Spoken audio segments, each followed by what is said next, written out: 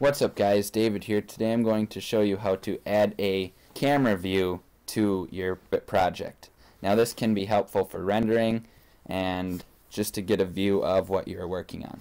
So what you want to do is make sure you're on your level where you want the plan to go. So in this case I'm going to take a picture of my kitchen here and I'm going to be on first floor.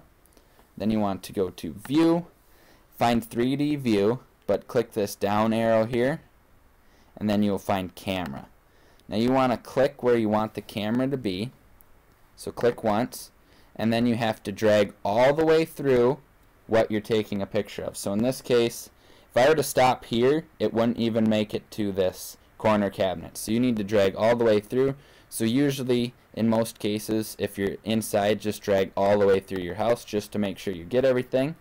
Now this is kind of a bad view right here, but we can move these blue dots around, get a little bit better view. I can also go back to first floor and maybe move this camera back quite a bit. And then right under here you will see, under your 3D views, you will see 3D view 1, and that is what I just did. Now as you can see, you get a little bit better view.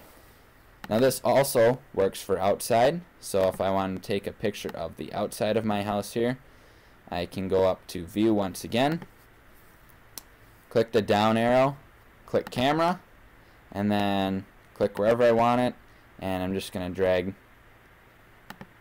quite far away. And now as you can see, I can move this box around, and that is a little bit better view.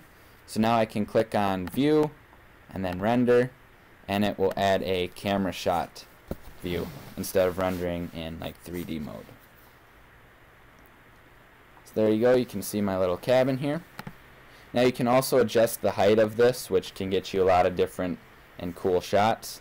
So what you want to do is click here, click on this box here, and then you can scroll down here and you can either mess with the eye elevation and target elevation, or you can move this 3D box here, which is probably easier, and you can get some different perspectives on a shot. So if you want a more aerial view, you can move up, or if you want a under view, you can also do that. That is how to put a camera in your Revit project. If this video helped you out, please give me a thumbs up.